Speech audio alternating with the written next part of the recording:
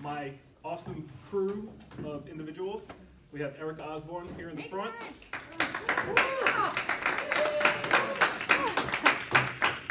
We have Taylor Hudgens right here. And before I introduce the last member of the THiNK Real Estate team, I just want to kind of give this person a tribute.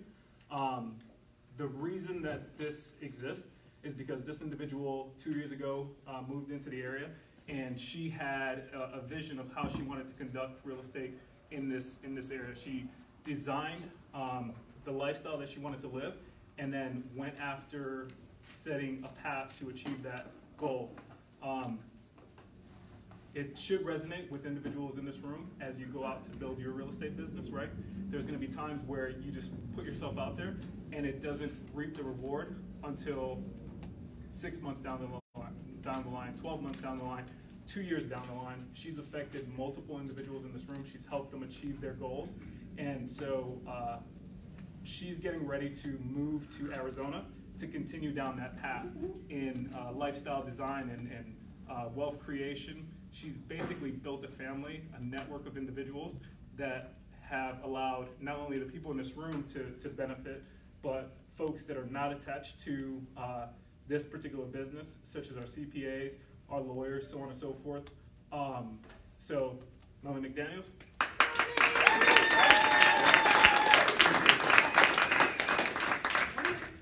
Just say something. I wasn't planning on saying anything. It's been super fun. I don't know, just a lot of people I haven't even seen before, so they're probably like, who's she? Whatever. Yeah, came to this market, didn't know anybody, didn't know the market. I had to succeed. Like I pulled chalks. I completely like burned the boats, burned the ships. Didn't tell my dad because he told me I was stupid for quitting my job. I had a nice cushy federal career, the National Park Service, but it wasn't fulfilling me. So anyway, now I'm doing it again, except this time I have a little bit of a, savings and a little buffer. I'm going to do the next thing in real estate investing. I'm going to be a capital raiser for larger syndications. My plan is to, by fall next year, be completely location independent, working from a computer all over the world. So design your lifestyle, be intentional about the choices you make. So you're leaving, but you're going to be focusing on your online presence. So yes. Where can people find you, follow you, and still be connected with you? For now, find me in the THiNK team stuff. My platform will probably launch in about February. I'm going to go to Thailand for a month to be among the digital nomads of the world and get some help with the launch. So it's going to be Freestyle Capital Group, Financial Freedom, Lifestyle Design. So that will be that. I have to figure out how to do it without getting arrested by the SEC.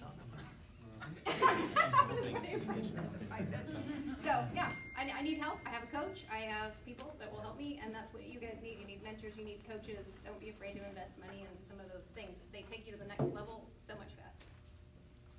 Woo! So for now, just do the THiNK stuff, and I'll be in touch with that until I have something launched. Where are you going in Arizona? Phoenix area, Scottsdale, wherever. I don't know. Awesome. Great area. My sister's there. My grandfather's there. But there's this thing, because I'll do some real estate there, there's this thing called staged houses. So there's these multi-million-dollar homes there that people are trying to sell as their second home. They're not around, so they need someone to live in the home. So when there's a showing, you have to go turn the lights on. So maybe I'll house jump. Yes. I don't know. I don't really need a home because I'm going to be going abroad, but I don't know. We'll see. Awesome. Thank you. Congratulations. Yeah. What? Nobody has an ugly Christmas sweater on. I forgot. We have to figure out someone to give that. Claudio wins. No, we'll figure it out, something with the CPA, but we have a gift to give. Maybe Ted can throw some questions out there, and whoever answers the correct question wins a gift. So, so Melanie is a great example of what you can accomplish in this business, right? She is an investor. She's put together this group, and now it's going to continue in her absence. So, sticking back to the THiNK Real Estate team, there's a couple places that you can find us. Facebook, meetup.com, the ThinkReteam.com, YouTube, Instagram, follow, like, share, do all those things, tweet. so that you're in the know, right? If you haven't filled out the sign-in sheet, go ahead and do that. We also send out an email reminder, two emails, the announcement for next month, and then a reminder heading into that day, that week, so that you can come get this education. If you don't follow, share, and like everything THiNK Real Estate, we're gonna start charging the individuals that are not following us. Just kidding. I skipped the housekeeping. For anybody that needs to use the restroom, go out the store, stick to the hall on the right, and where you see the printer, turn in there, the restrooms are in there. Cool? Our guest speaker tonight is Ted Coleman from Zuckerman & Associates. He's going to be doing the CPA talk, which is incidentally also a TED talk, right? So without further ado, I'm going to introduce you to Ted, and Ted's going to introduce his team. All right.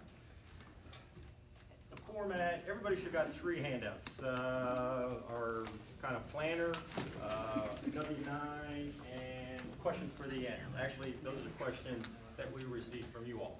So we're just going to go in that order. I've lived in Virginia my whole life. I've been practicing over 37 years. And our company is about 40 professionals, and these are 2 of them. So I'm going to let them tell them who they are, and they've been with us a while. And so that way, on your planners, you're going to see 2 cards, and that's them. Okay.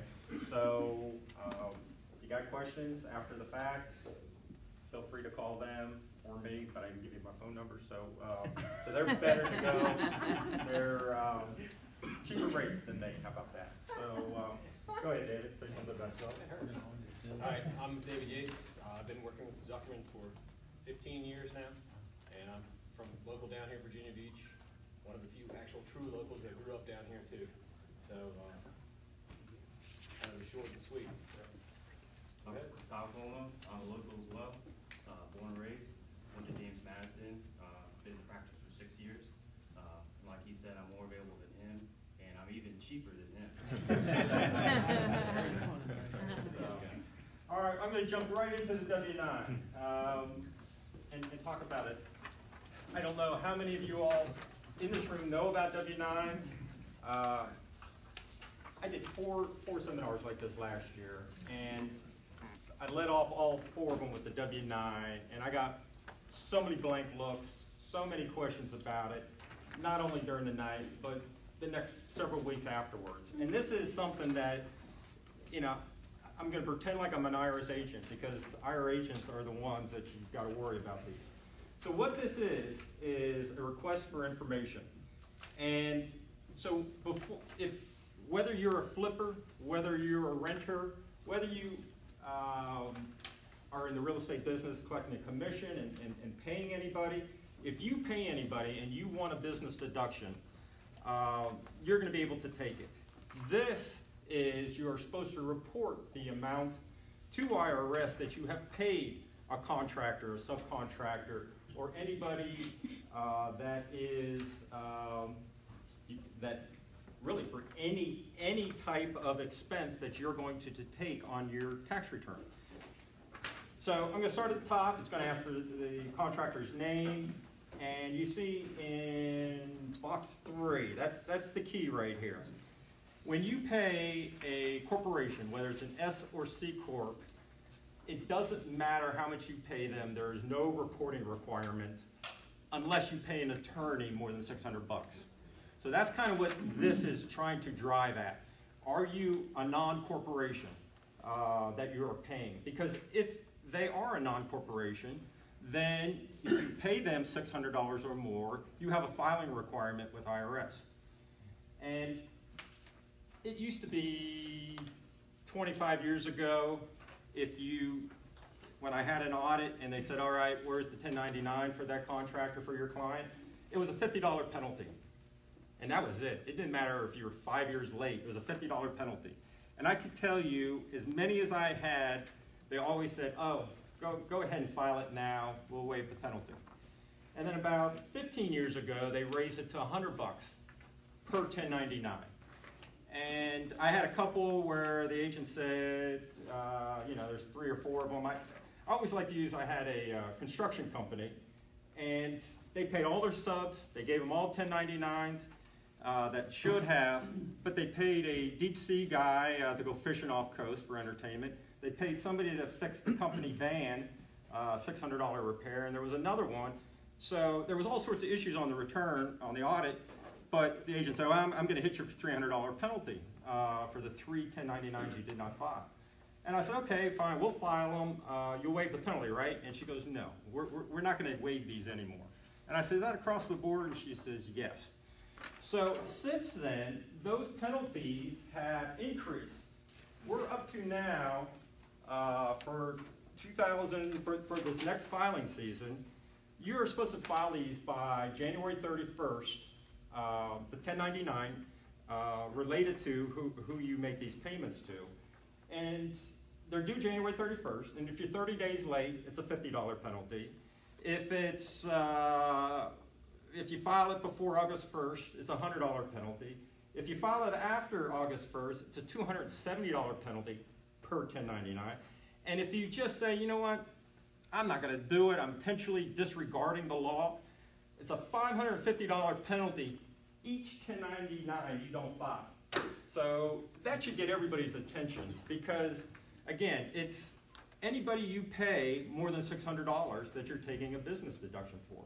So if you theoretically, you know, get an HVAC guy come out and, you know, his labor charge is $400, but he charges you $4,000 for the HVAC. Well, you're paying him $4,400. You're over $600. You're going to give him a 1099 if he is an individual. And this form here is going to tell you whether he's an individual or not, or better yet, he's not a corporation. So remember, a corporation, if he fills this out and he checks the block that he's a S Corp or a C Corp, you're off the hook. Whether he is or he isn't, you're off the hook. So if you ever get audited and they look and say, well, you know, John's heating service, where's the W-9? You just pull this out of your records, say, hey, John Heating Service said he was a corporation, so that's why I did not file a 1099 on him. But if John's Heating Service is a partnership, single member LLC, let me come back to single member LLC or well, any of these others, trust, estate, then you have this requirement. Now, there's more and more LLCs out there. So if you look in the middle of 3, they have LLC. So LLCs can be taxed as an individual. They can be taxed as a C Corp. They can be taxed as an S Corp. So if you are writing a check to an LLC, then you want to make sure they fill out that section to tell you whether they are, for tax purposes, a C Corp or an S Corp. Because if they're, again, if they're a C Corp or an S Corp, you're off the hook. You just need to keep this in your files if you ever get audited. And so I put a couple arrows over there on what page, second to last page, kind of telling you, I mean, if you read all the instructions, you'll, you know, put yourself to sleep.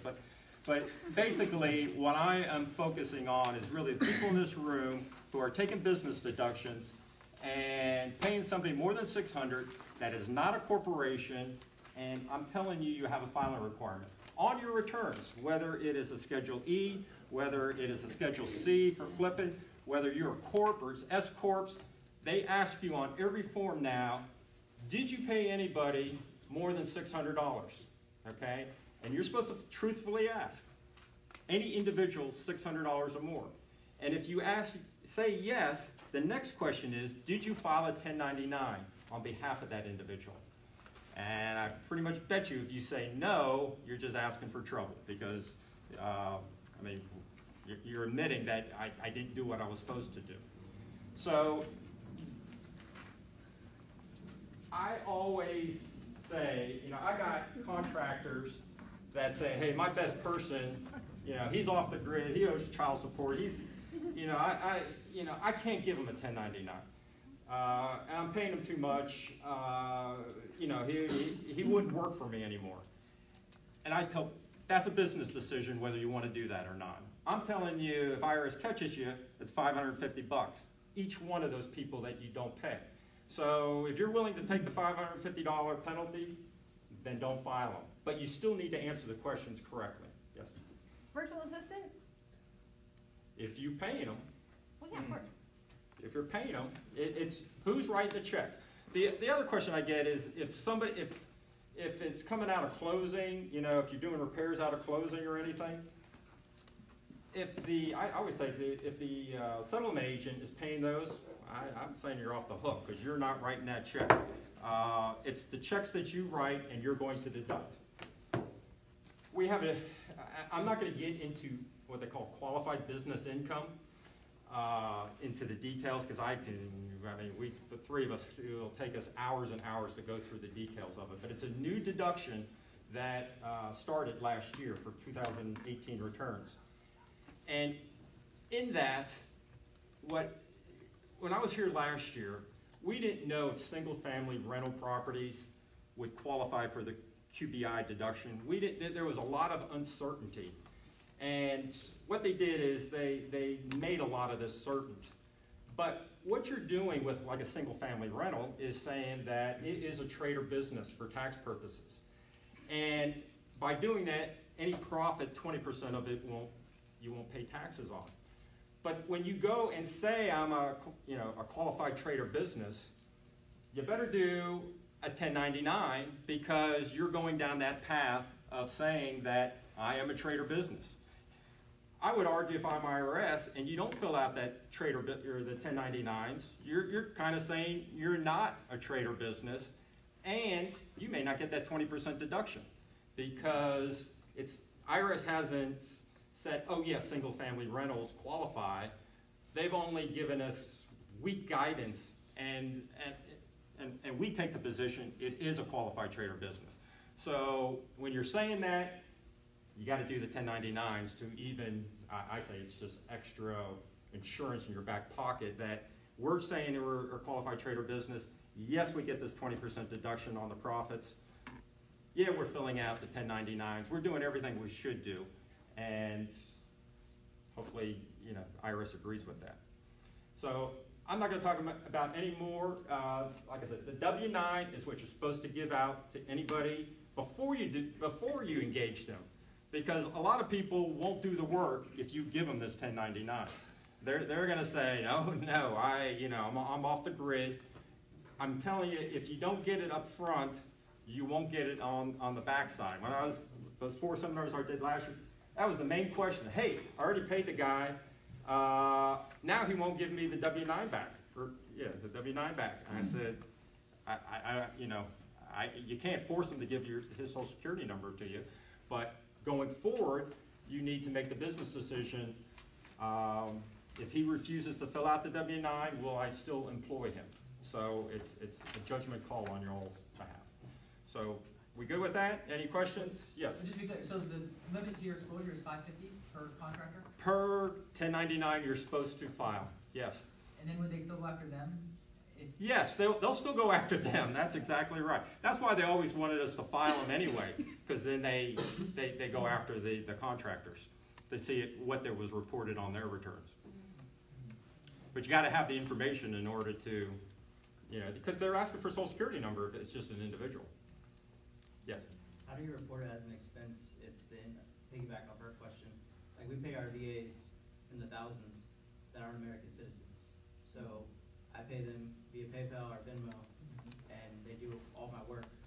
So as not an American citizen who doesn't have a social, how do I pay that expense if they're not? I mean, you're supposed to, the details of foreigners and, there's all sorts of examples in here of, how, what you're supposed to do. Make the effort. Give them the W-9 up front. Yeah, right? Have them sign it. Tell them what they are. I mean, I get that question with Canadians all the time because they don't have Social Security numbers, and and I say, just do what you can. I mean, you can't issue it if they don't have it. So if they don't, like, for example, if they refuse, which obviously we're not going to, like, our businesses operate without a VA. So if they refuse, can we still write that off? I would. Yeah. Absolutely. Okay. I mean, the question last year was, hey, I paid somebody $400. Is it worth taking the deduction? Yeah, I mean, whether you file it or not, I would still take the deduction now you're just risking, if you ever get audited, you know, will that come back and bite you? I Because have you, the record of it, I just don't have their information. that's correct. I would still, even in that case, ask them to fill it out, tell them their circumstances, have them sign it, say that they don't have it because they're, you know, foreign national or, you know, whatever. Just something in your file. Because IRS is going to ask you, hey, why didn't you give them one? And this is why I didn't do it. And that's the accumulation over the total purchase of the year. Correct. It's from January 1st through December 31st. So if you pay somebody $400 Yeah. in January and December you pay another $300, you have a filing requirement. Gotcha. And the same thing when it comes to like your property management company, just as long as it equals more than $600. That's correct. Yeah. The property management company is a corporation, S Corp, C Corp. No, Absolutely, yeah. there's no. Any other questions? All right, I'm gonna move. Yes. If they're LLC taxes and this one we're a C Corp, then they're fine. You're fine. That's correct. That's correct. So, you know, we ask our clients. Well, we have to ask our clients when we're doing a return because it asks those two questions. And especially if we get the QuickBooks file or any other file, you know, if we see somebody in there, relative to whoever you're trying to take a deduction for, and it's over 600, you know, do you want to deduct this? Do you want to file a 1099? What do you want to do? And now, I will say, and I said it here last year, they asked, you know, did you pay anybody, any individual over 600 bucks? And you say, yes. And then the next question is, did you file 1099s? And, you know, if you're supposed to give 5 different people 1099s, and doesn't say, did you give all 5 1099s? I always say, you know, yes, I gave out a 1099, whether it's 1, 2, 3, 4, or 5. So again, you're running the audit risk of not filing them, but you also want to be truthful on answering the questions. Does that make sense? At least one. At least one. I force people to do one. When I see them in there, I said, look, I don't. If you don't want to report them, that's up to you. But file one so I can answer this question the way I want to answer it. That yes, we did file 1099. All right. All right. I'm going to move on to I guess choice of entity. Is that what? Yeah, choice of entity. All right. When people come into our office, that's the number one question. What should I be doing? How should I be doing it? What should I set up? All right, so I'll give you the basics real quick. If you're a flipper, okay, and you're flipping more than 1 or 2 a year, you're in a trader business. And as a trader business, you definitely want to be an LLC, okay? The only question is, do you want to make the S Corp election? All right, to be set up as an LLC or a corporation and get to be taxed as an S Corp. I'll come back to that. If you're a renter, landlord, and you're doing single family homes, you're doing commercial, you're doing any type of renting, you definitely want to be an LLC if you can. As an LLC, if you're husband and wife, I always encourage one of you to be that LLC, not both. By one member LLC is taxed just like not being an LLC. It goes onto your personal return, it goes on Schedule E, it's that simple. When you have 2 members, husband and wife, as LLC members, you have a tax return. You have a partnership return that you have to file. They ask so many questions on that partnership return. You have to give a balance sheet. You have to give the ending cash, the ending loans, everything. It's just a lot more work for us to do it. So because it's more work for us, we got to charge more for it. So I got a lot of couples that say, I tell them it's all marital property. So, you know, the first one, I don't know, putting the wife's name. Second one, putting the husband's name. The next one, just keep setting up firewalls for single member LLCs. Now, if you have because all of it's going to roll back onto your joint return anyway, so it doesn't matter. But when you have non-spouse partners, then you have a partnership, and you're stuck with that. Now you have a partnership return, and you got to go down that path. Let's go back to the S Corp. It's the same logic with S-Corps. You have a separate corporate return if you go down that path. Plus, you're supposed to pay the owners a reasonable salary. So you now have payroll returns you got to do. You have, quarterlies. If you're you got to remit, payroll taxes, SUTA. It's a lot more work. You got end of the year payroll. You're going to W-2 annual filings. Plus you have a corporate return. Okay, and the accounting fees, they start getting expensive. So you're not going to read this anywhere. I kind of just did this about 10 years. I said, look, if you're flipping or any other business where it's a trade or business, and you're making more than $50,000 a year, you want to do S-Corp, because you will save more on the employment taxes than you will in the accounting fees. And the more you make, the better the S-Corp looks. So I don't know how familiar anybody in this room is with S-Corps, but I'll give you a simple example. S-Corps versus LLCs versus nothing. You're going to pay the same federal and state taxes. Okay, your income taxes won't change depending on those entities. So people say, I want to be an LLC, I'm going to save taxes. No, you're still going to pay the same federal and state tax. What you will save with an S-Corp that you don't save with anything else is the payroll taxes. The self-employment tax, or if you're getting a W-2, it's the FICA withholdings, the Medicare withholdings, and I'll give you examples. Right now, if you're getting a W-2 from anybody, out of your check comes 6.2% for Social Security tax. Also, 1.45% for Medicare tax. Your employer matches those numbers. Now, your employer kicks in 6.4, and they also kick in 1.45. So the federal government gets 15.3% of payroll taxes on every dollar you earn, okay? So if you're self-employed and not working for somebody, let's just say you make $100,000. Well, you're going to pay federal and state taxes on that $100,000. But you're also going to pay $15,300 of self-employment tax, which is huge. I mean, that's why a lot of small businesses don't make it, because of the self-employment tax. So what the S-Corp allows you to do is to, how should I say, limit, reduce those self-employment tax. So if you have $100,000, you have to pay yourself what they call a reasonable salary. Let's just say that reasonable salary is $60,000. Okay, I say the amount of there is nothing written saying what that reasonable salary should be. But let's just say it's $60,000. I say that's reasonable salary depends on how much you make.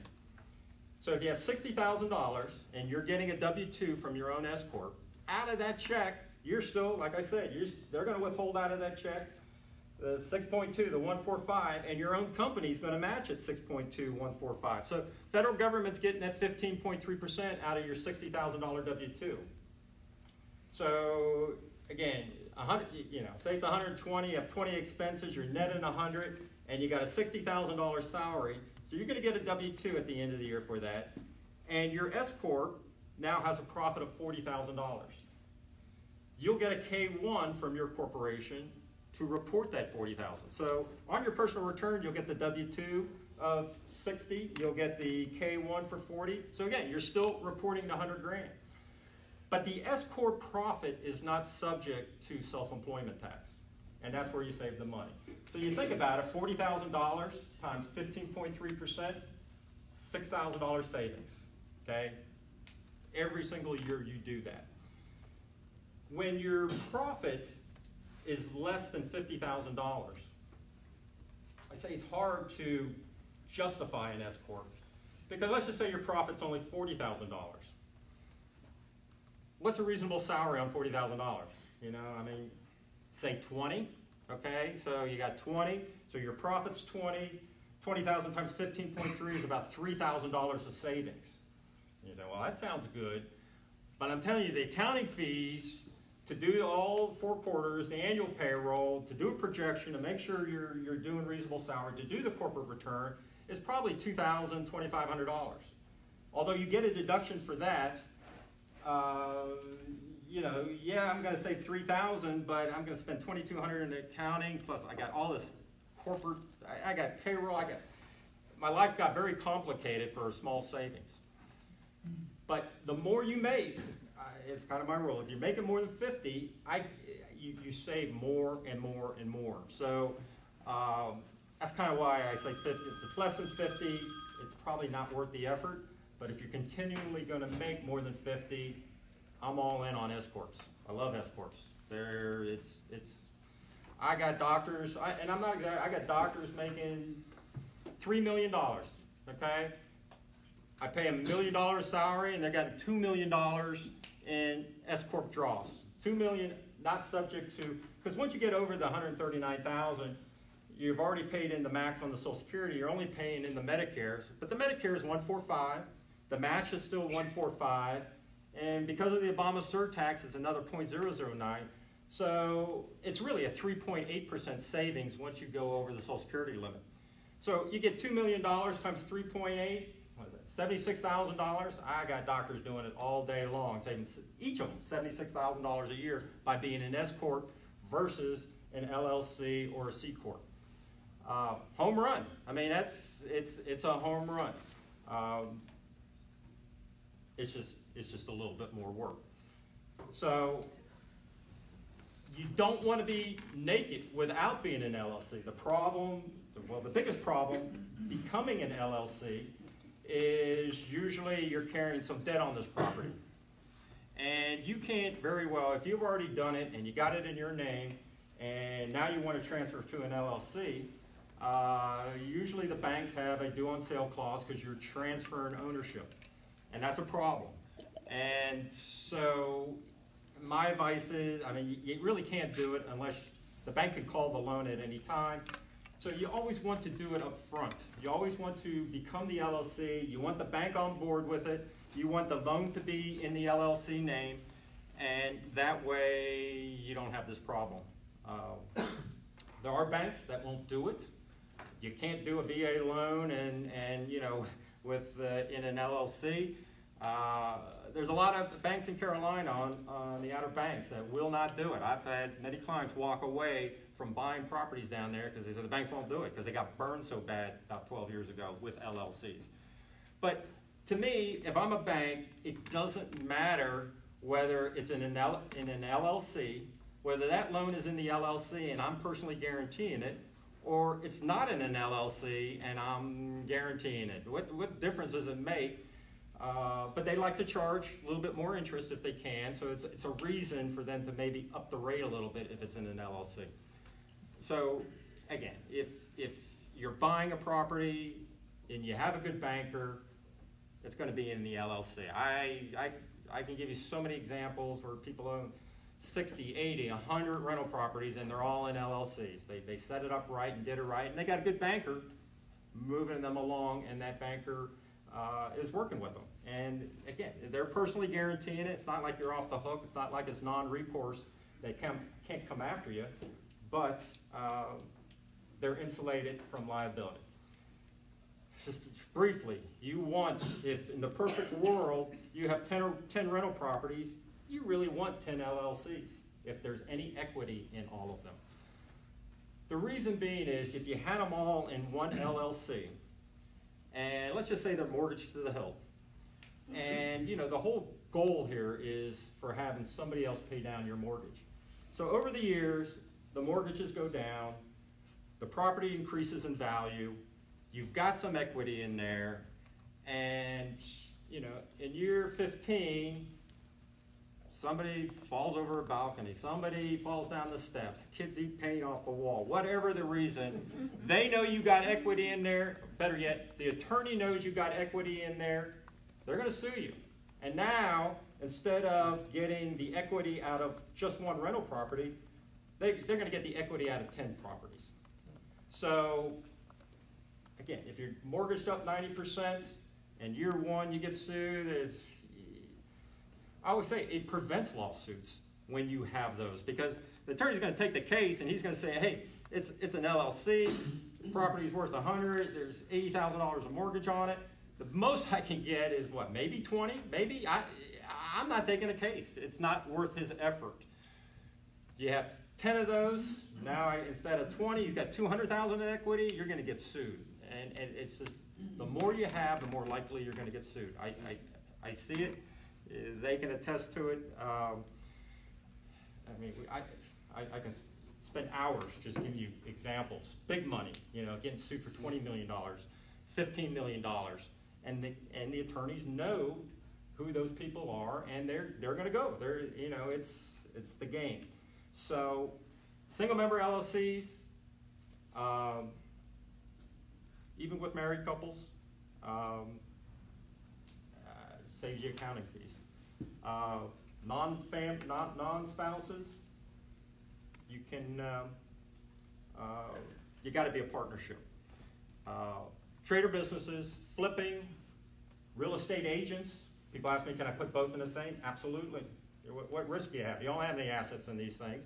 You have a flip for a little while, but being a real estate agent and having flips in the same LLC slash maybe if you're doing well as a real estate agent, more than 50,000 of income, yeah, put them both in that S corp. Now you're going to start saving some money, especially if you have good reoccurring commissions. What did I talk about?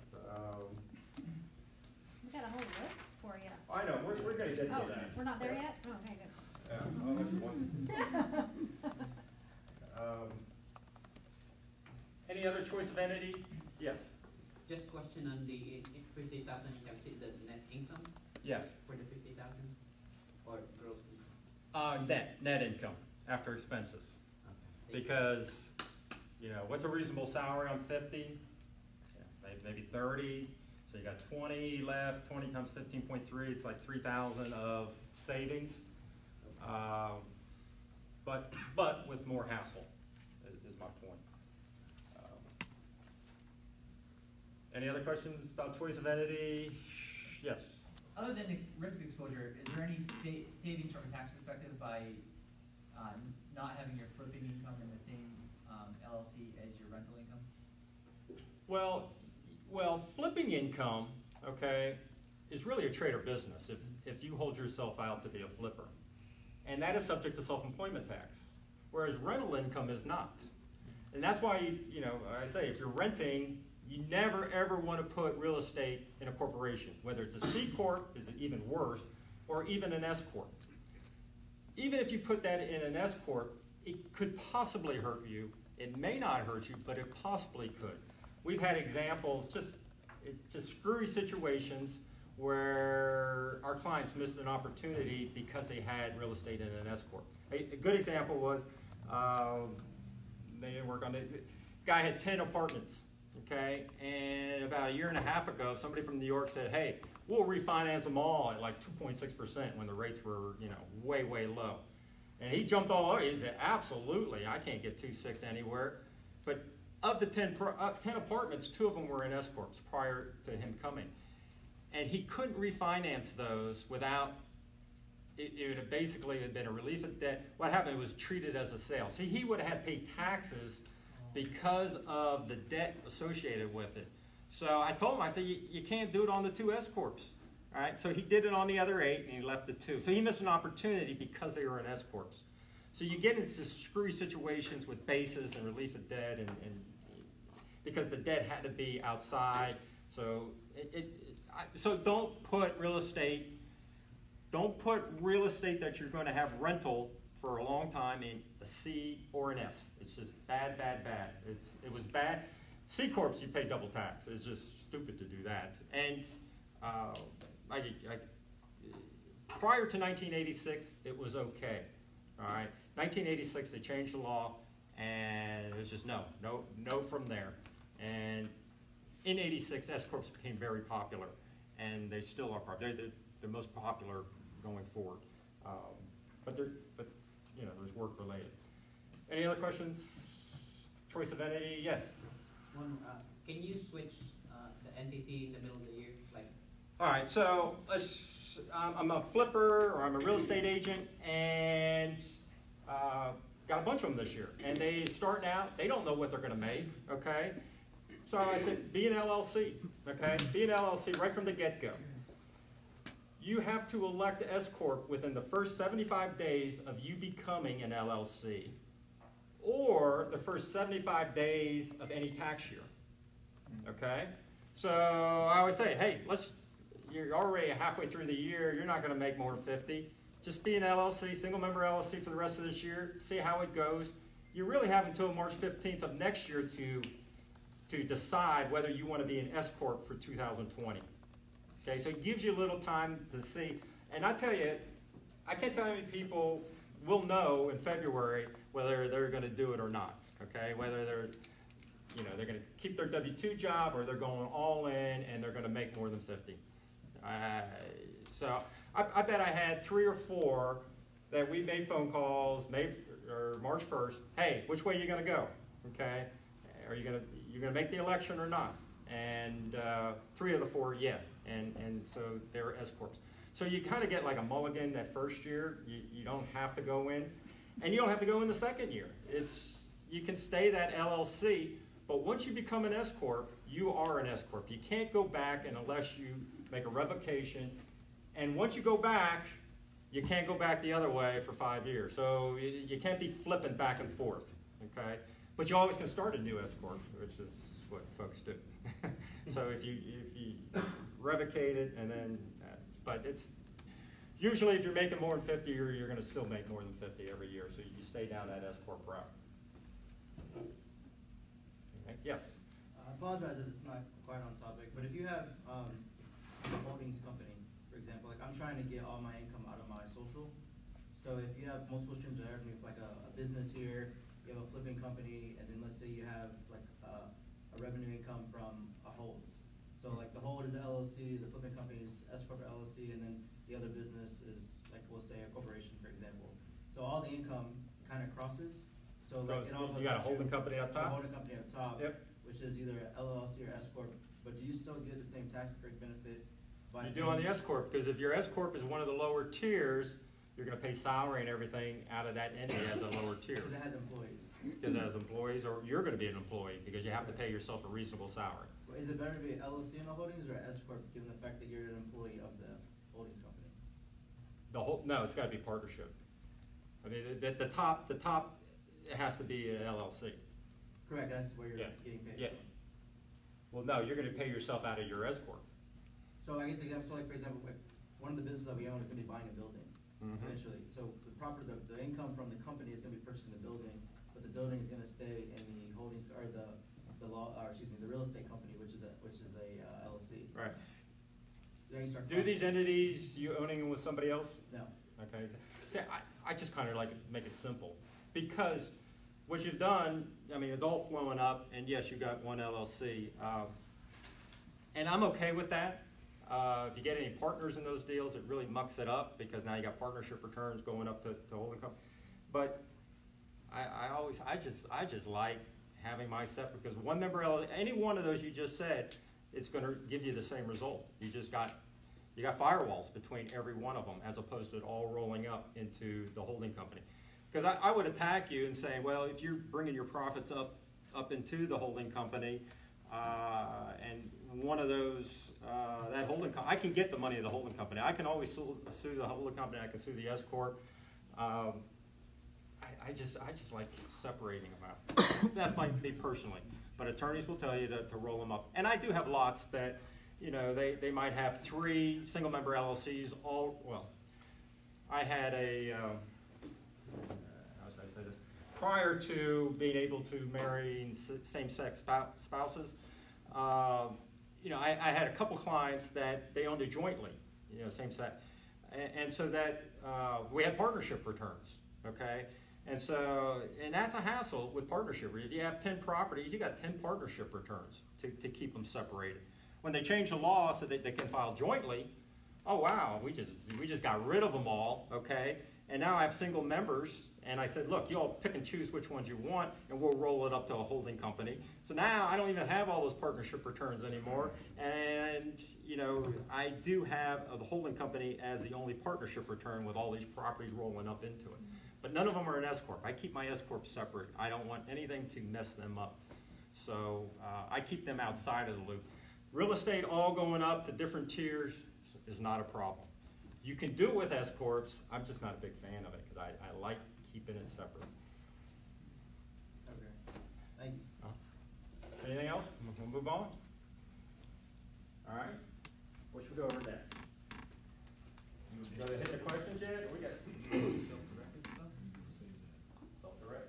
The IRS. Yeah, that's one of our questions. There's several of them on Okay. there. I'll let you hit those. All right. All right. There was a lot of new laws last year. They all were effective 1/1/18. Yay. The biggest thing is what the talk about qualified business income. Okay.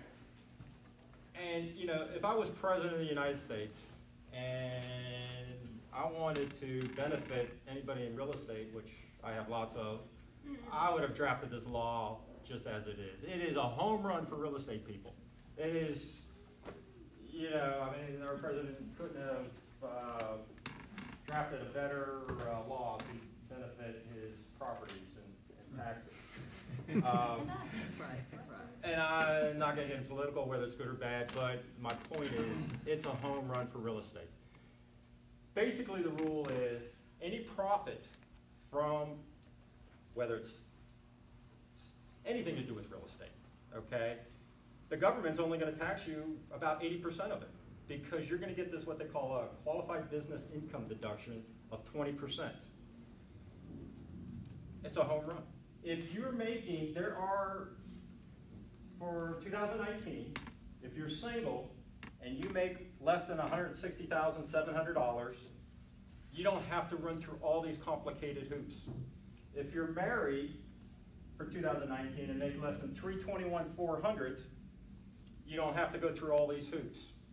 Between, if you're married, $321,000 and $421,000, the benefits can be phased out. After you get over $421,000, if you're in certain trades or businesses, not real estate, but certain trades or businesses, you gotta jump through hoops, okay? And it's easy to jump through hoops with real estate because they allow you in this calculation to take your cost of your property in calculating how to get through these hoops. It's complicated, but what I want to leave you with, if you're making less than 160 or making less than 321, you should be getting this deduction. It's a deduction, what they call after adjusted gross income. It's before itemized deductions. Just make sure, if you got somebody doing your return or you're doing TurboTax, just make sure you're getting it. It's 20%. So again, if you're making $100 grand through real estate, you should get a $20,000 deduction that other people in other trades or businesses may not be getting. Those thresholds for self-employed people, really, it doesn't, how should I say this? Let's just say you're a woodworker making furniture, okay? You'll still get it below the 321.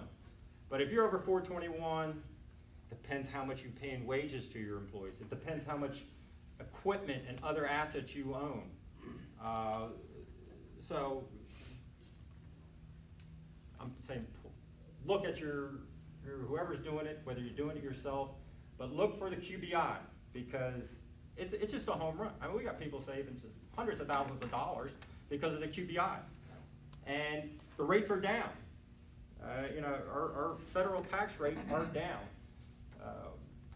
I did projections at the end of 17. I put the 17 numbers into the 18 law, and I did it 250 times, and I had 4 people that would owe more in 18 than 17. That's how favorable the law is. And it was just weird situations where somebody was writing off $30,000 of employee business expenses in 17, which under the new law you don't get. So, you know, obviously they didn't win. but it's huge. Plus, with the new law, you can write off so much stuff.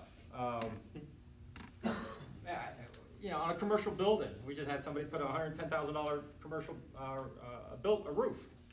You have to write it off like that.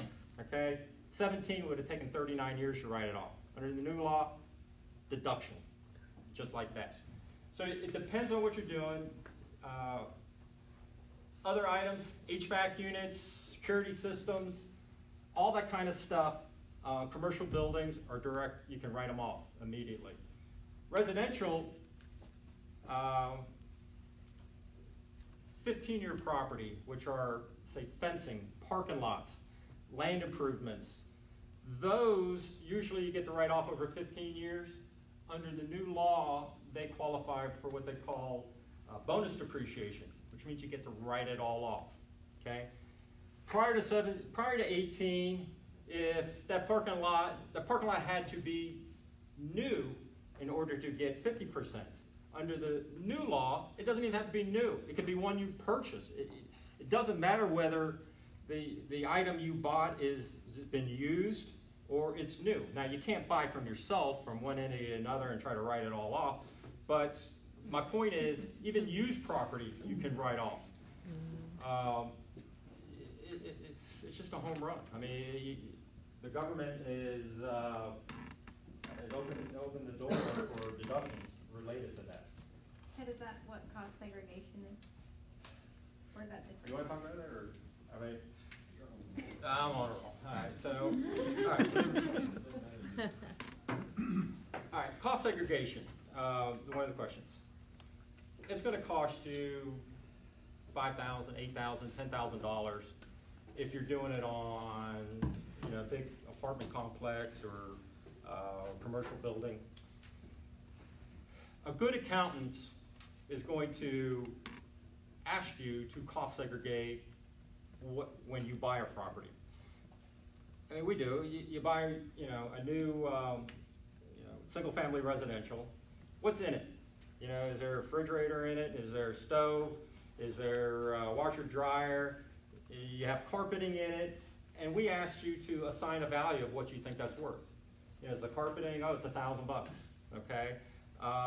You have light fixtures. You have window fixtures. You got blinds. You got stuff in there. Anything that's movable in that structure is what they call 5-year property. And under this new rule, even if you buy a place, you get to write it off immediately because it's 5-year property as long as, well, not as long as, you just get to write it off because it's 5-year property.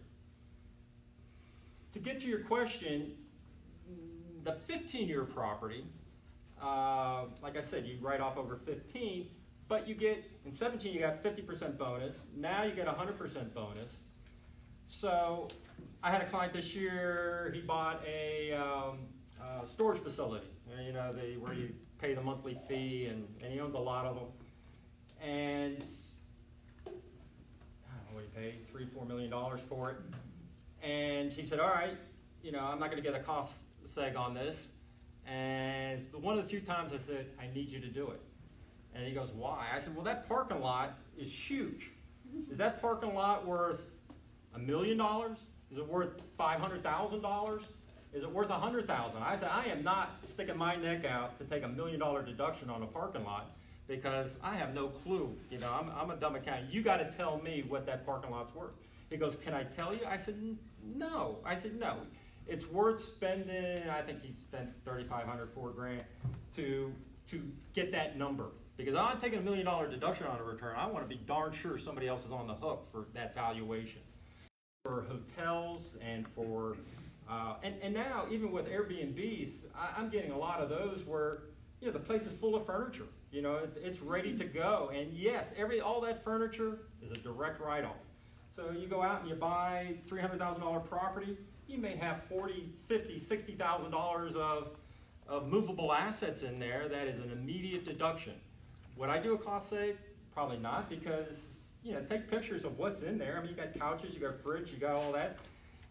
Why would I pay $5,000, $8,000 to do that when, you know, it's a reasonable you're putting reasonable valuations on it. So again, you can get them.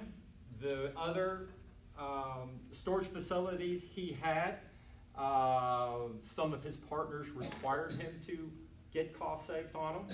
And you know, we see them and they are very aggressive. You know, they get into the wiring of the building. What's that wired to? Is it to a 5-year asset? Then all the wiring related to that is 100% write-off, and you can get these really crazy first-year deductions.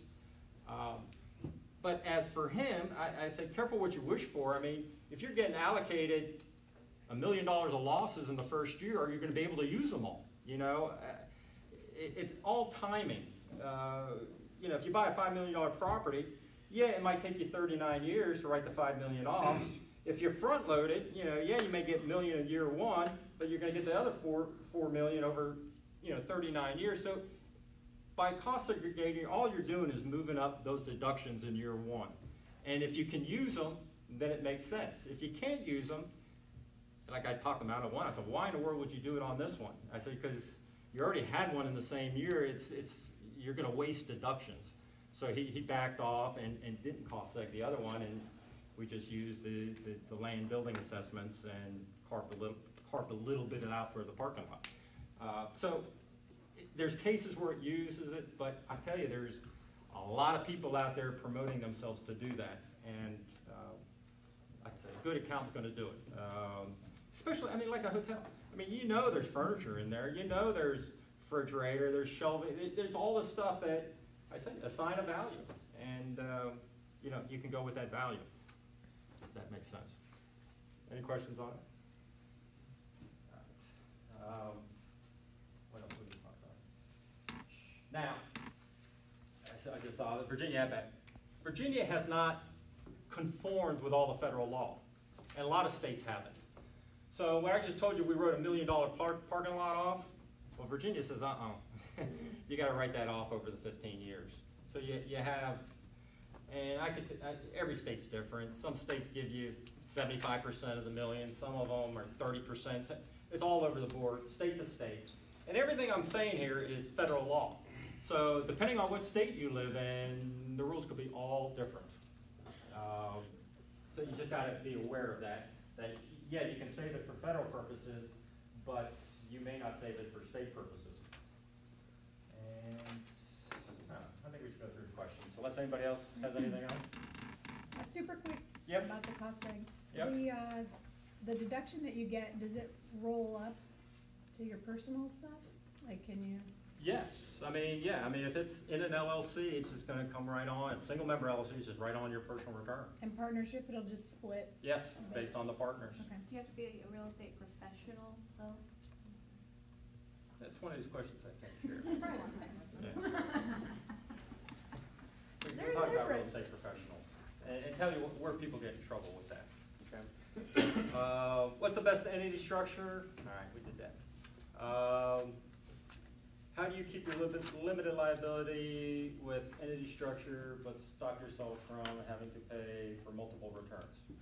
Like I said, that if you do single member LLCs, you don't have multiple returns. It's all flowing back on. Now, you say, well, you know what? I got to have a separate bank account for that single member LLC, and I got to pay, $100 fee to the state. And I always say that's the cheapest insurance you'll ever buy. Yeah, you got to do that. And here's the reason why. Let's just say you do it and you don't set up the bank account, okay, and you run it all through your personal, and something bad happens, and you get sued, and you go into court and you say, hey, Judge, I'm a single member LLC. I'm protected. I have no worries. And if I'm the opposing attorney, I'm going to say, well, Judge, all those rents went into his personal account. He paid all his bills out of his personal account. Why should the court say he's an LLC when he didn't even treat himself as an LLC? And I'm going to win, because if you're saying it's a separate entity, you got to act like it's a separate entity. Put your rents in there, pay your bills out there. The beauty of LLCs is you can put money in, you can take money out. It's not a taxable transaction. You can do it all day long. But you want to treat yourself or show the world that this is a separate entity, so you can protect yourself. That's why you're doing it, for liability exposure. So do it. And yeah, we got people that got 30 LLCs, 30 bank accounts. It's yeah. I'm sorry, I have another question. So like as we try to build business credit through all the businesses, our focus is to get everything out of our social to where everything is in our complete EIN and business themselves. Single member LLCs, you can get a separate ID number for it. No, absolutely, EIN, get it separated, et cetera. My question is that most of our stuff is single member LLC because it is sole proprietor owned. When I go, everything is through the EIN. So I do file 2 returns, one personal and one that, and I pay myself out of it. So my question is that from what you're saying is it's a cheaper, just make sure I understand, it's cheaper from taxation and for preparing to go under your own entity. It's more expensive to file both because that's double the work. If it's a partnership return, you just have another return it's just more work to that partnership return as opposed to, see, on your personal return, all you're doing is putting the income and expenses and taking depreciation. On a partnership return, you've got to ask, how many questions? Probably 50 questions. You got to put a balance sheet on there showing what assets you had. You got to show what money you put in or took out. You got to show what your bank balance is, or not only your bank, but your loan balances. You just it's just more stuff that we have to do and you have to do in order to do it. So it drives the cost up of preparing those. Putting income and expenses all day long, I don't even have to ask you what your debt is.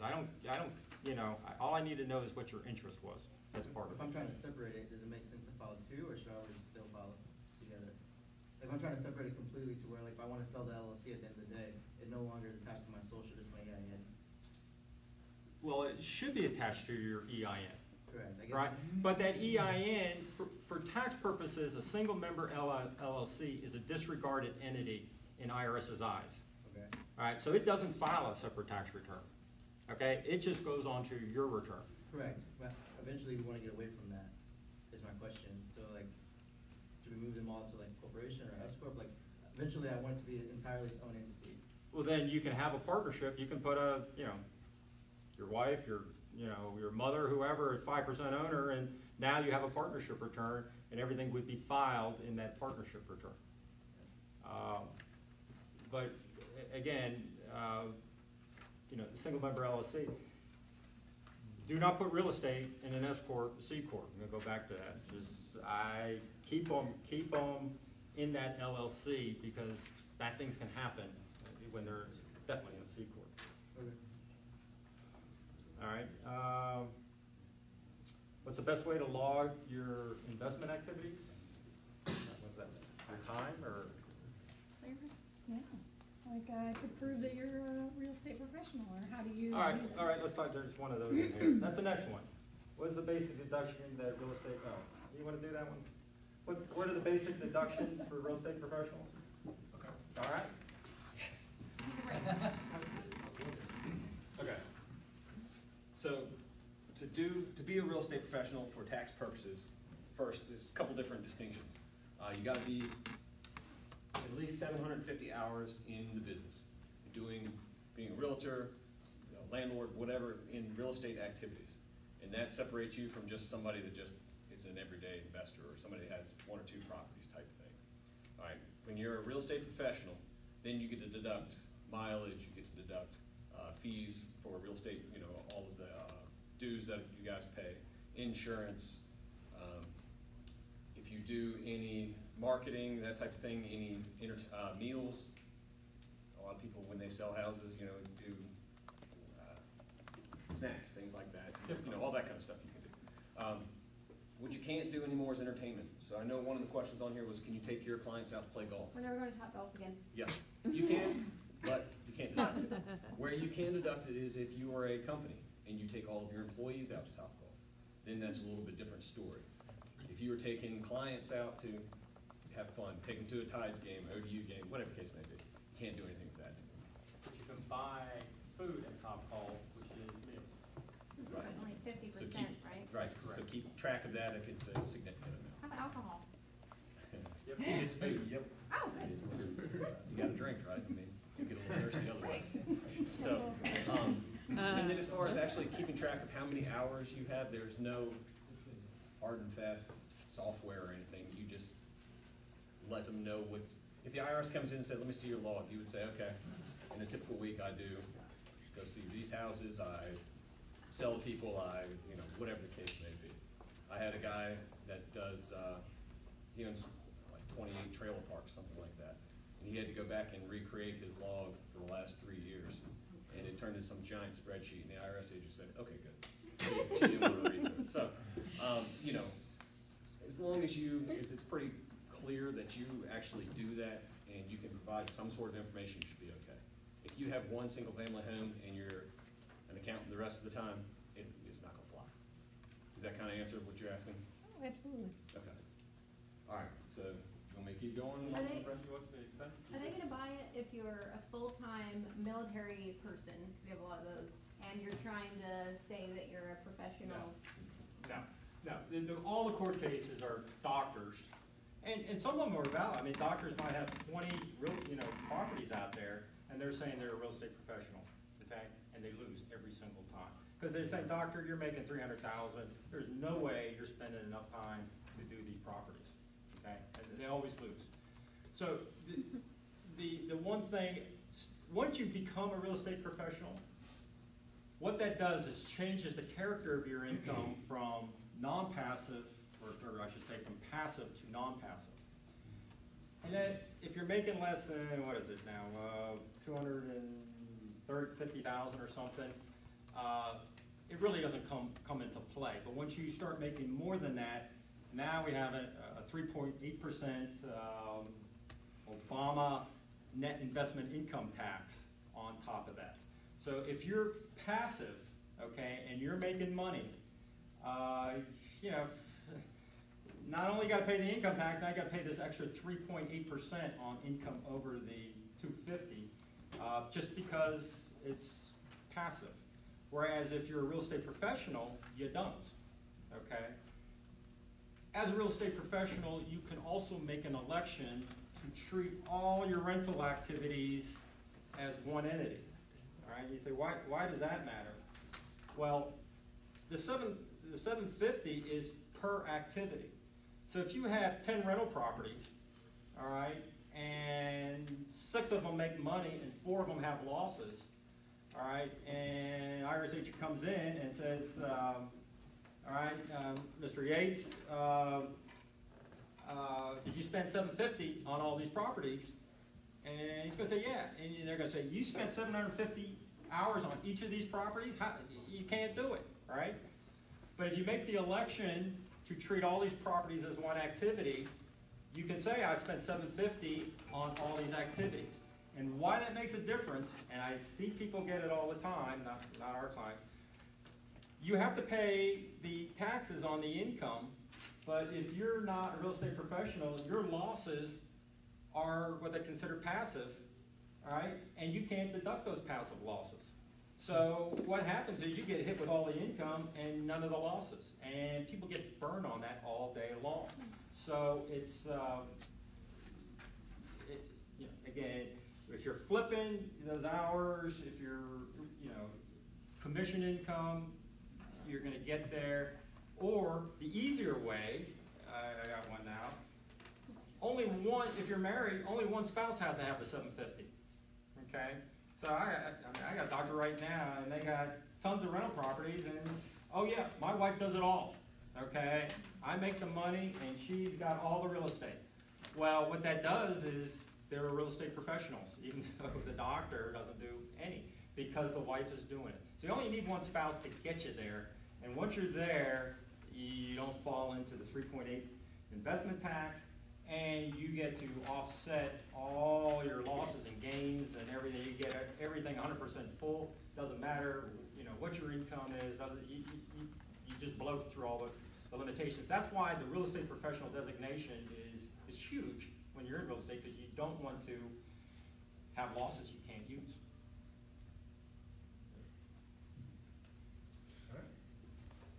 All right, keep going down the list. Any questions on that part before we go on further? All right. Another one that's on here several times off this list is self-directed IRAs in real estate.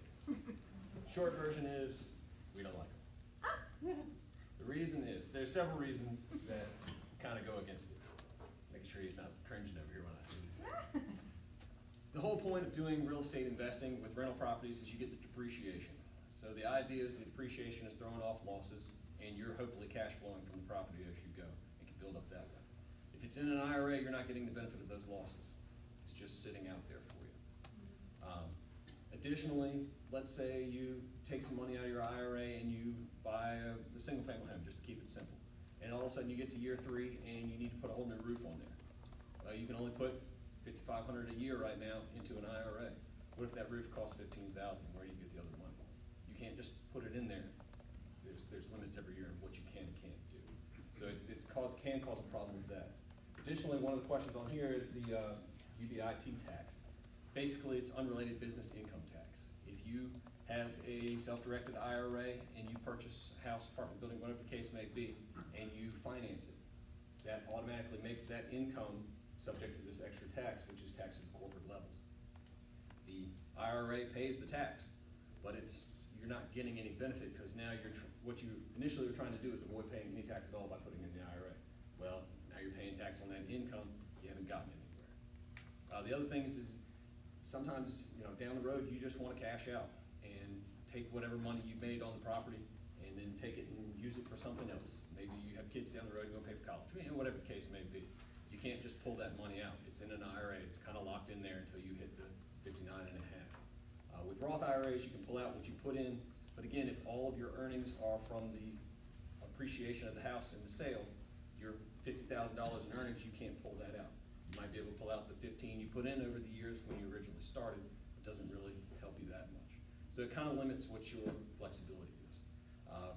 Additionally, if you have something in an IRA, house in an IRA, and you pass away, you don't get the step up in basis that you would otherwise get, which could cost some people.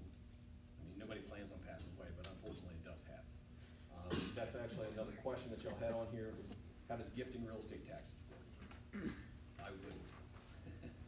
Because essentially, when you gift somebody your house, whatever the property may be, that person gets the carryover basis. So say you bought it for $100, keep it simple, okay?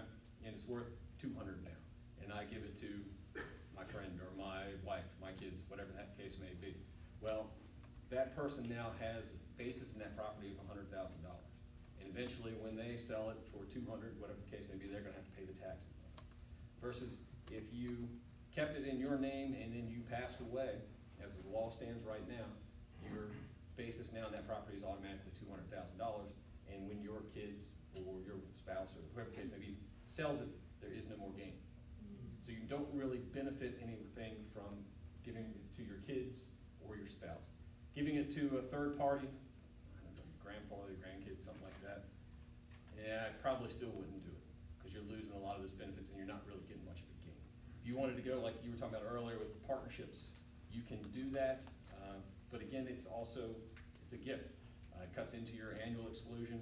Right now, in your lifetime, you can give $11 million worth of gifts. So more than likely, most everybody in here is okay. Don't take that the wrong way. I'm definitely okay. I'm not going to hit that one anytime soon. And it can always change. Change your mindset. What's that? Change your mindset? Change your mindset. Yeah. I'll come to the next class too. Who knows? Maybe I'll get there one day. But let me add one thing to Dave said. On the IRA, traditional IRA, owning the real estate, the beauty of real estate is you get these ordinary depreciation losses. And when you cash out, you get cap gains. But when it's in an IRA, you don't get the cap gains rate. You're going to pull it out of the IRA eventually at ordinary income rates. So you lose the deductions coming in, and you don't get the cap gains on the way out, which is why real estate is so attractive. So it's people do it. We got clients that do it, but I tell them it's kind of the last place to look for money. If you can finance it and do it yourselves, you're going to be much better off tax-wise than having it in that. I just had this question from a guy, he makes millions every year, and somebody told him, hey, you ought to do it. And he says, well, I'm going to do it. And I go, why are you going to do it? Because he's got 30 properties. And he goes, well, I heard, I can do it. I can pay cash for it. I don't have to finance it. And I told him, I said, well, you're not going to get any depreciation. and on the backside, you're not getting capital gains. He goes, why would I do it? I said, I'm not gonna do it. I said, okay. I have a question. Go ahead. What about gifting it from one of your sole member LLCs to another one of your sole member LLCs? Not a problem, carryover basis. And it's, you own both sides. But why, to follow up with that question, why would you do it? For legal separation of the property? Now the problem, that's okay. The problem is S corp to an LLC. Okay, now it's a taxable transaction.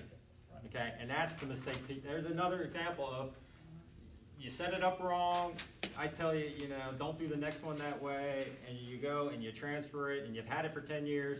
You bought it for 100, it's worth 200, and you transfer it to an LLC. That's a taxable event. You're going to pay taxes on 100 grand, and you don't have any cash.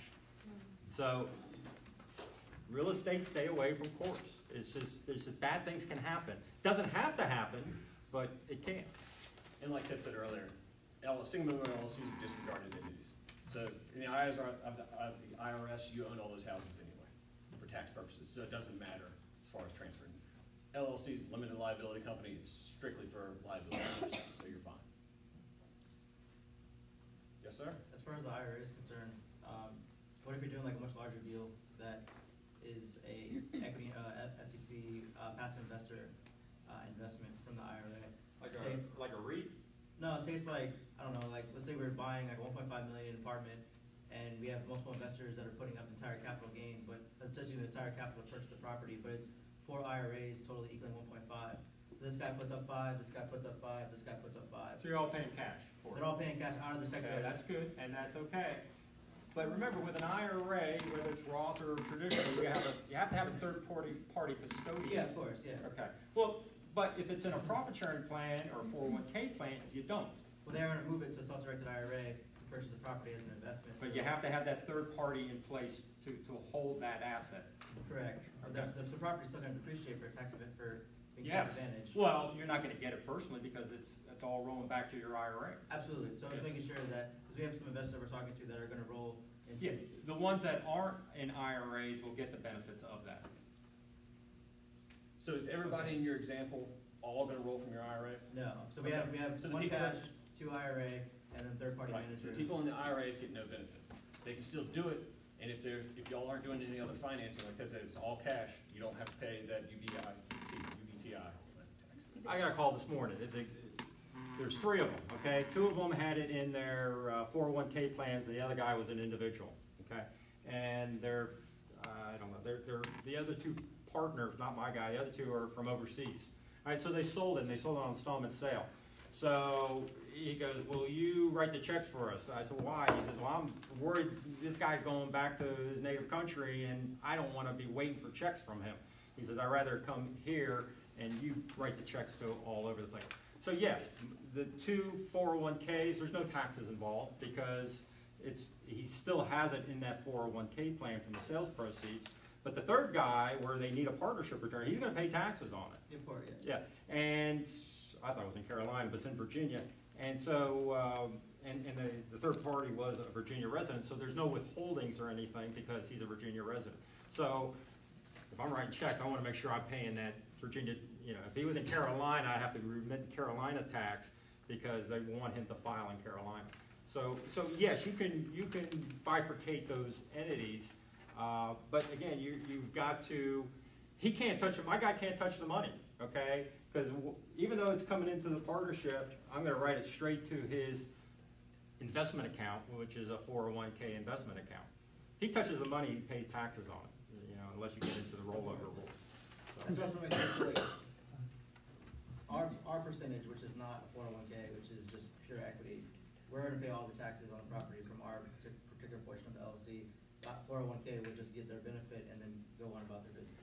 Right. Well, remember, the LLC, the tax burden is going to be split amongst the partners in proportion to their ownership. But So- if it's in a 401k IRA, then there's no tax on it. That's correct. Correct, so then it'll be split amongst and I pay my percentage and, Right, so if you own 10% of the thing, yeah. then yeah, you're gonna pay taxes on your 10%. Correct, that's what, okay. Yeah. We're still learning about it, trying to educate our investors and make sure they understand as well. Right. The nice thing with qualified plans is you don't need that third-party custodian. As long as your plan document allows for it to self-direct, you can do Okay. it. Thank you. Does that make sense? Yeah, I got more to learn, but yeah, Okay. for the most part.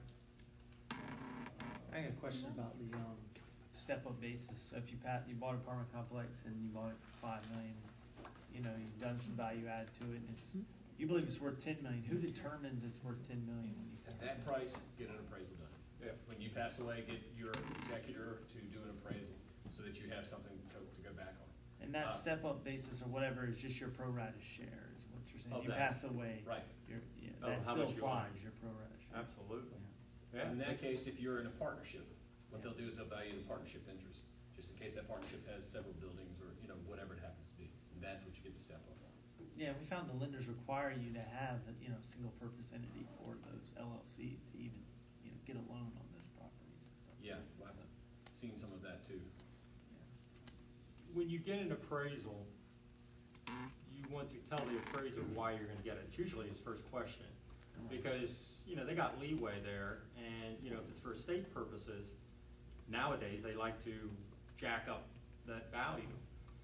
If you have a taxable estate, more than $11 million, they're gonna wanna depress that value as much as possible so you pay less estate taxes. So, you know, it goes for gifting and everything else. I got people gifting, you know, dad's gifting part of his business down to the son. Well, those numbers are gonna be very depressed because he doesn't wanna use up his $11 million.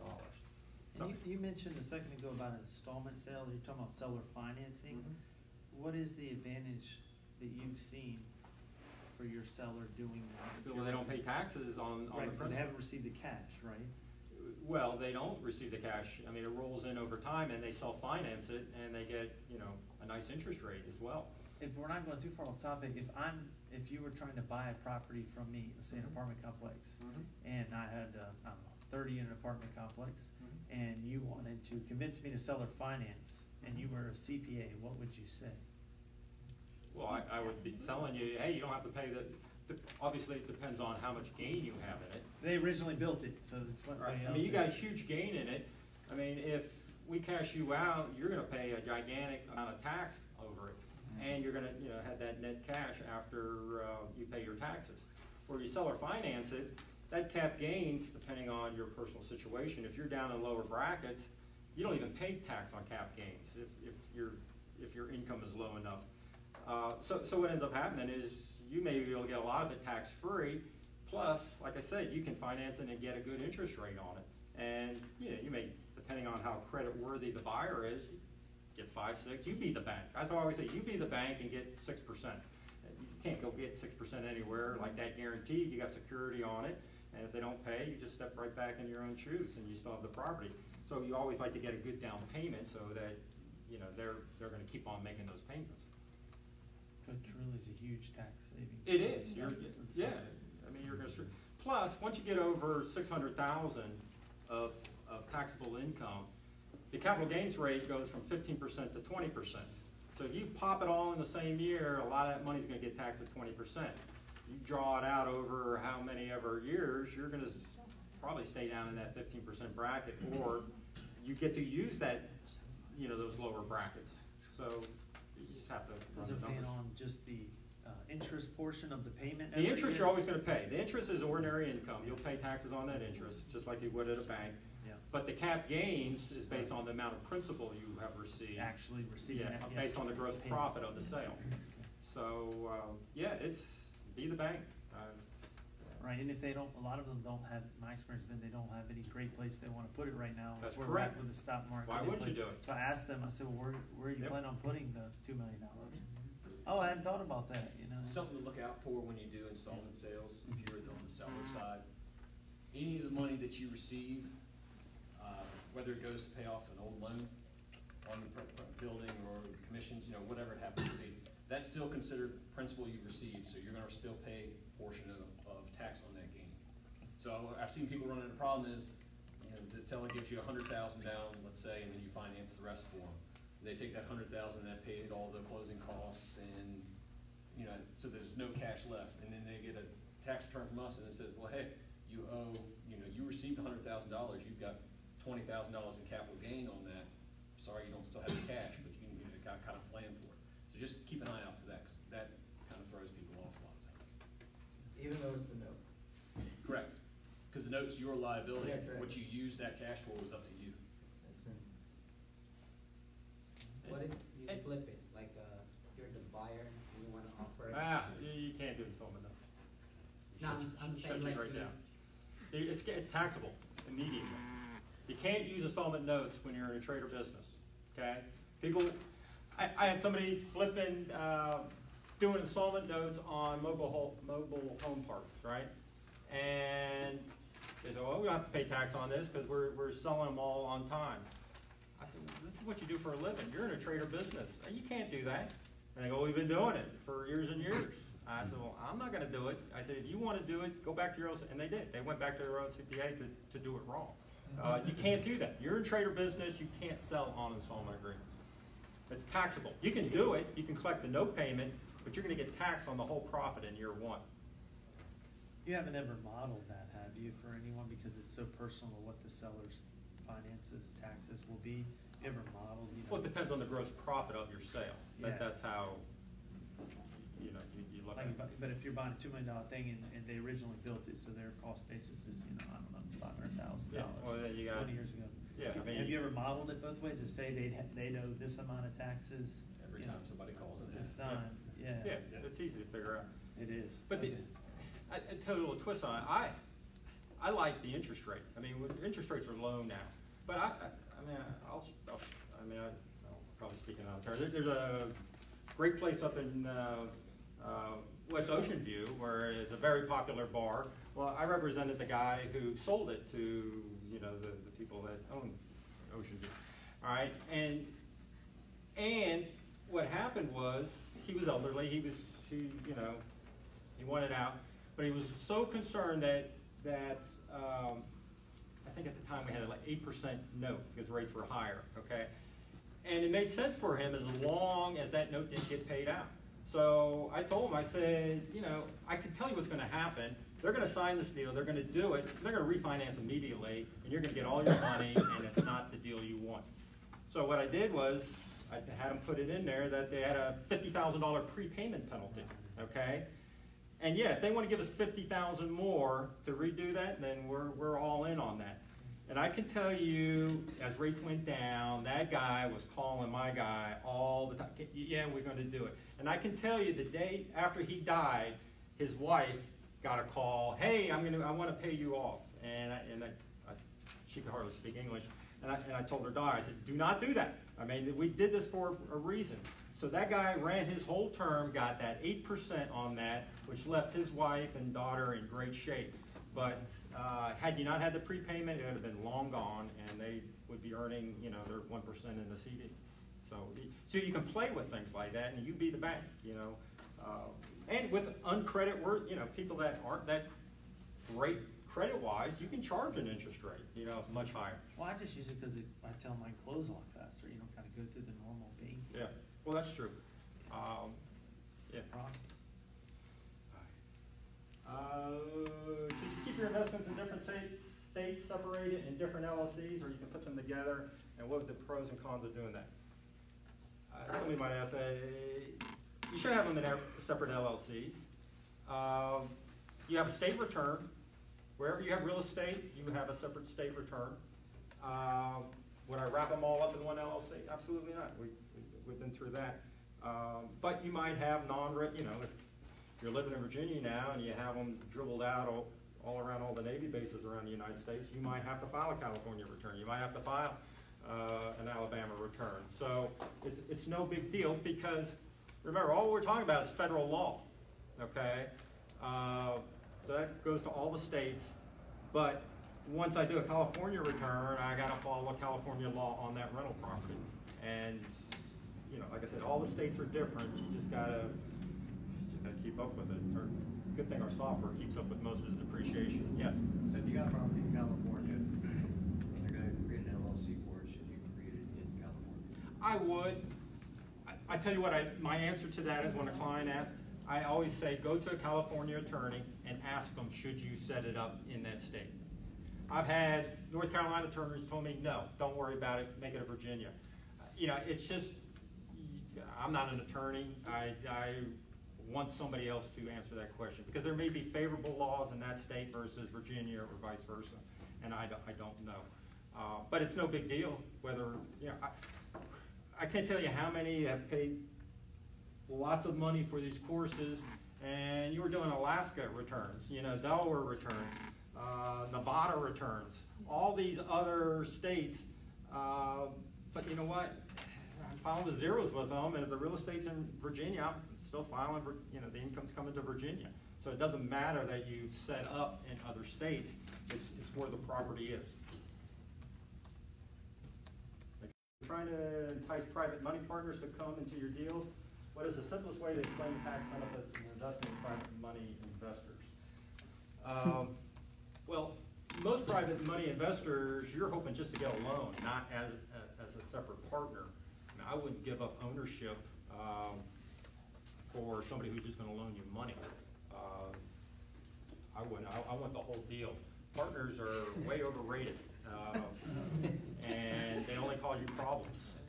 I've talked so many people out of partners, and they've all thanked me later on in life. Like, oh, what was I thinking? But if you're doing a deal and it's really not a loan but an investment into the partnership, now I'm on board. I think, you know, if they're going to put up $50,000 down payment and you're going to do all the work, and you know you're splitting it 50-50, yeah, I'm good with that, because you wouldn't have got into that deal because you didn't have the money to begin with. So it just depends on the numbers. If it's a loan, why have a partner? If it's truly a capital contribution into the LLC, then it makes more sense. So I just had, well, last week the guy said, well, I got the money, the other guy's got the wherewithal. He can put, you know, tenants in this commercial building. And he said, we're going to do it 50-50. And I was like, why in the world would you put $200,000 down? This guy's putting zero. And he said, well, he can get tenants in that building. I said, the guy's got no skin in the game. I said, you can't, I wouldn't give him 50% of that. I wouldn't do it. You're taking all the risk. You're putting the 200 up. He's not credit worthy. You're signing on the note. You got everything to lose. He doesn't have anything to lose. So he's changing that percentage. Hire a property manager. Right. Yeah, that's why I told him. I said, pay him a commission to do it. You know, don't give him the equity. Let's see. We talked about self-directed IRAs. For taxpayers, there's an ideal time to exit a property and sell. Examples.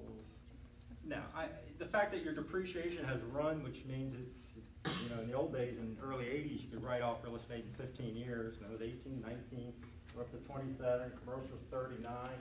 No, if the thing's a good thing and you're getting a good return on it, keep it. You know, and if you don't need the money or anything, you die with it, and your kids can, or your spouse can depreciate it all over again. I had a lady, back in '84, her husband owned like 20 rentals around here, and he died. I did his estate return back in '84. And daggone it, she didn't live into her 90s, and I took those properties and redepreciated them all over again. Home run for tax purposes. You know, she paid so much less because we wrote all those buildings off. So how does that work then? I mean, You get a step up. Yeah, but so if did they own them jointly? No. Right? There was an old rule, all right, and it really, I ask it every now and then. They had bought these properties prior to 1970, and there was an old court case that I hang my hat on, that back in the old days, in the 50s, 60s, who put the money into these rental properties? It's usually the husband. He was the only one working, right. All right? So the wives really didn't have any skin in the game. And so, like I said, this old court case assumed for properties prior to 1970 that the man had put all the money in, and it was owned 100% by the man, even though it was joint income. And so I did a lot of those back then. And so if the man dies first, boom, I got a full step up. The man, you know, even today, it doesn't matter who puts the consideration in. Right now, it's treated as 50-50 between husband and wife. So you get a half step up no matter who put the money in for husband and wife. It does matter if it is not husband and wife. So if you put your kid on as 50% partner and they didn't put anything into the deal, you're treated as all yours because they didn't put anything into the deal. So it just depends, but the step up, there's not too many great things like that. Roth IRAs, you never pay taxes on it. Step up, man, you can write it off all over again. Doesn't get any better. Let's see, what's the next one? Depreciation, we did real estate professional. Can I write that off? I hear IRAs. They are. What should I have? S Corp LLC, what tools? How does gifting real estate, if we purchase real estate? Real estate's, that answer David said has changed over the years about kids owning real estate. And the reason is there used to be some very aggressive strategies where we could specially allocate depreciation. So my partner, that's really his claim to fame back in the 80s. What you would do is have a family partnership, okay? And why it's called a family partnership is all family members. So say you have a husband and wife and 3 kids, okay? So, and the thing was making money. Well, you would give the kids an ownership interest, but you would allocate all the depreciation to the general partners, which were mom and dad. So for tax purposes, what ended up happening is mom and dad's K1 showed a loss, all the kids showed income. I mean, how great. And we didn't have the kiddie tax back then. So we were pumping income to these kids all day long and taking losses on the K1s for the parents. Sorry, it's just like a timer. IRS got kind of wise to that in the 80s. And they said, you can keep doing that, but we're not going to respect this for estate tax purposes. And what that means is it wasn't a completed gift. So if mom and dad died, they'd have to bring the value of the kids' interest back into their estate. And that was an issue because back then the exclusion was only $600,000 from estate taxes. And then they raised it to $1 million. And about 5 to 7 years ago, it was 2.5, it was 3, it was 5. And then it was supposed to expire and go back down to 1. But Congress, who wasn't getting along, both sides, not playing politics, they couldn't agree on anything. But then like in the wee hours, they all got in the same room and said, let's do everything everybody wants. So the Republicans wanted it up, and that's exactly what happened. It jumped up from 5 million to 10 million, now it's 11, and it's indexed for inflation, so it's 11 million plus. And if your wife's living, it's another 11 million. And if you die first, you used to have to do all this estate planning to get trusts and stuff to keep the 11 million. Don't have to do that anymore. So the mom can die, and everything joint rolls to the dad. Dad dies. That's a bad example. I always go the other way. Dad always dies first. Goes to the mom. Mom has $22 million. There's no estate tax. This is home run. So, and then you can step up the values as much as you can. Like I said, redepreciate it all over again. So I gave you the young person rules. Those are the old guy rules. Yeah, those are the old guy rules.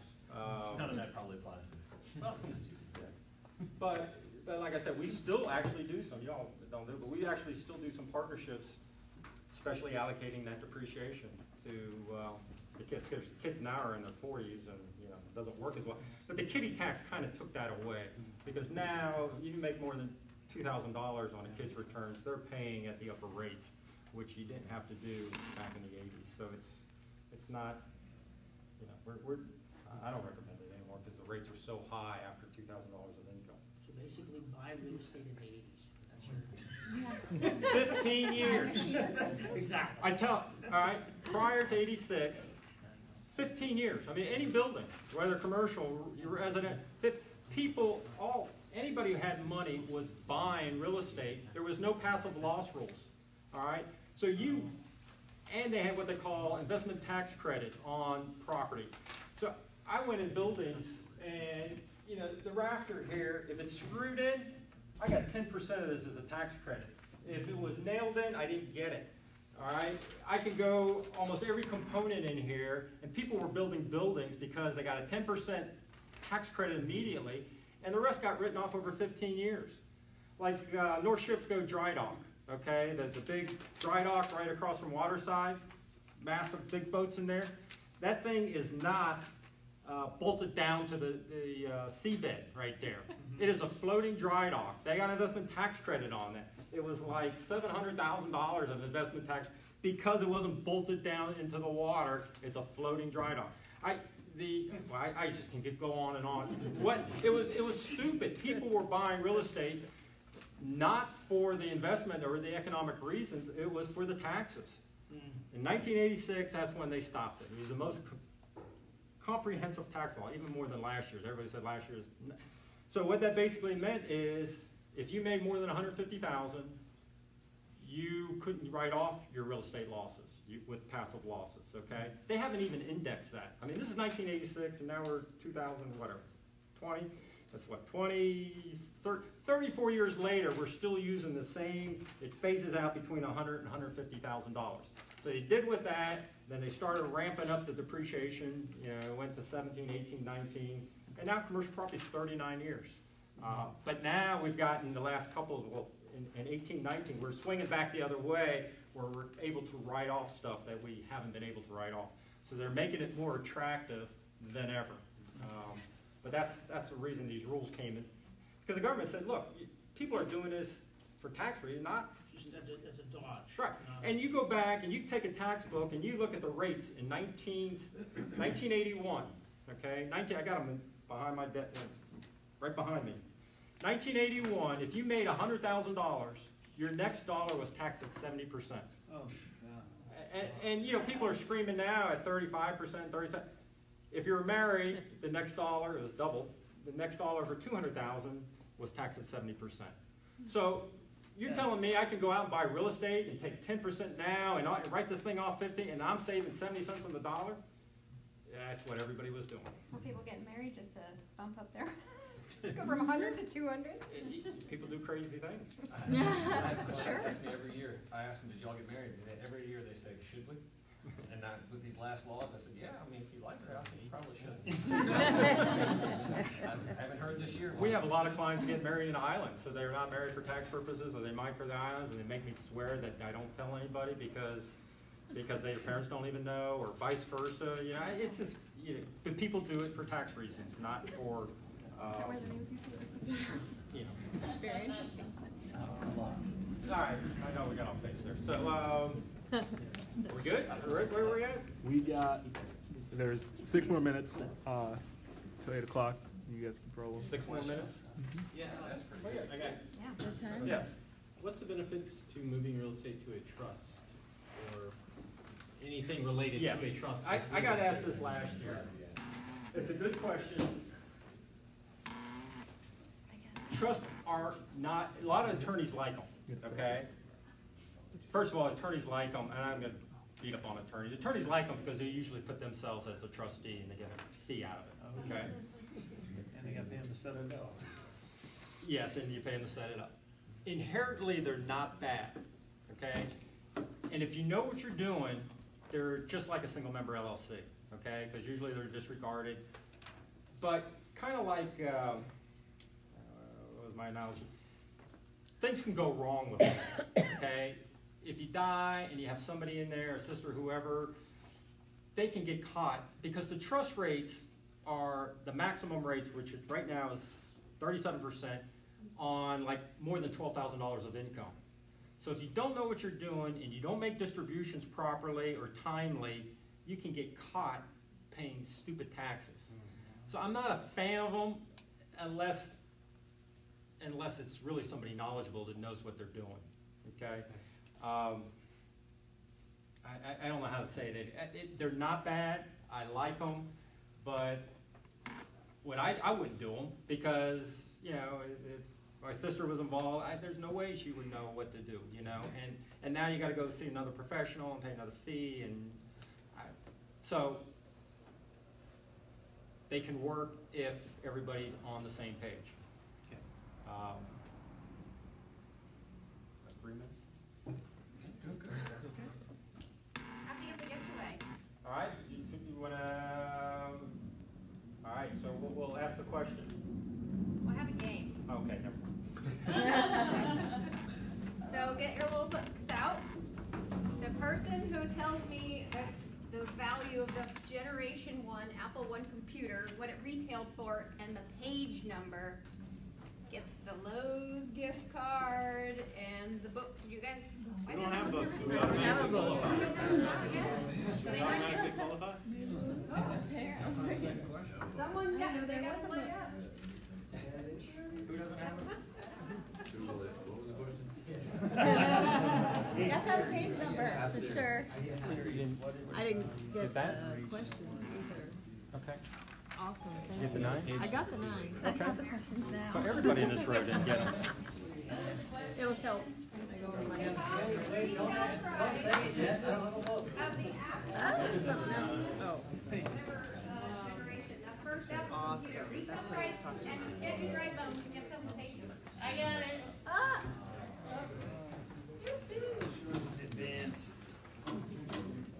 Jill? First to say it. Anybody else? Page 9. Page 9. What did it retail for? $666.66. Okay, come up. You have to say a poem now. You gotta get the poem right. For your Lowe's gift card. Home. Now you read it and memorize it and then tell everybody a little poem. Oh, Jesus. Or tongue twister. Oh, wait, turn around. Woo! Okay. Go. And I can't read it off the card? No, do your best. All right, how many Lowe's would a Rob Lowe rob if a Rob Lowe could rob a Lowe's? Is there an answer? $1 billion from What? China. And a book Michael Blunt's featured in that by Sweet. one of the people. But anyway, there you go.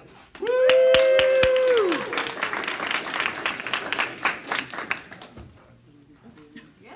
Yeah. Yeah. Cool. Wrap it up. Wrap it like a gift. Ted? Yeah. That was amazing. That was nice. I feel like I have enough education to carry me through 2020, and you showed the importance of why we should deal with a CPA professional, right? Ted's up here, and he's talking about laws that he used from the 80s to basically save his clients tons of cash, and you know, that for me, it's crazy that you can index all of that stuff and reference that on a talk here. So we appreciate you guys so much. You guys gonna stick around for a little bit to have conversations? I'm assuming. Yes, is now. Just kind of threw you guys out there. Guys, thank you so much for coming. Next month's meetup is getting planned right now. We'll be announcing that here shortly. This entire talk is going to be put up on YouTube, and we're also going to send out the link for that YouTube in an email. So if you haven't already filled out the sign-in sheet, put your information on that sign-in sheet, go ahead and do so now. Thank you so much for coming out. Merry Christmas to you guys from the THiNK Real Estate team. Say your goodbyes to Melanie before she leaves. Give her your hug, and we'll see you next month.